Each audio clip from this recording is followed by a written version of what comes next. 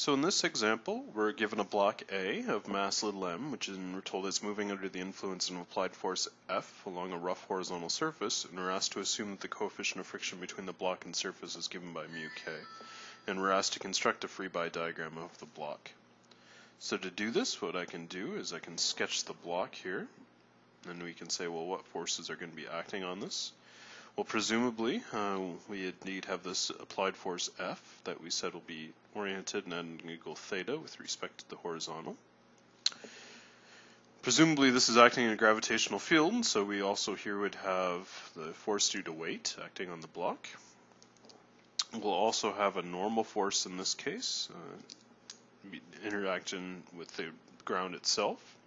And then if it's moving to the right on a surface with friction, we know we'll have a frictional force opposing its motion, F, and this friction force would have to equal mu k times the normal force, which is going to be equal n. And that'll be all the forces acting on this block, and it'll be a complete free body diagram for our use.